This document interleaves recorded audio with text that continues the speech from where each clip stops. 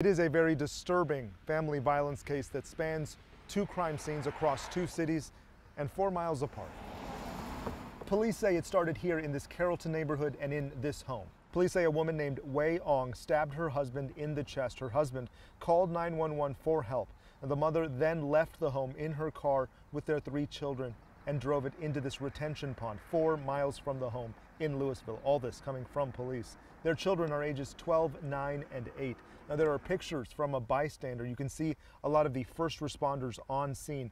We're told a Louisville police officer first arrived on scene and helped resuscitate one of the children. Louisville firefighter paramedics helped with CPR on another child. Sources say the oldest child was found standing on top of the car while the car was submerged. Wei Ong is currently in the Carrollton City Jail. She faces 4 counts of aggravated assault.